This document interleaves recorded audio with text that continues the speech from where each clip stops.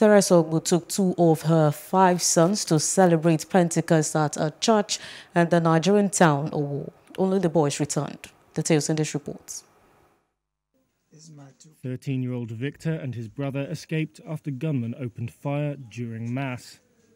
But Theresa's body was discovered later, lying in a pool of blood in a church aisle. Benedict Ogbu, a farmer, is now a single father of 5. I miss her seriously. It's just like somebody have 2 hands and they cut one hand.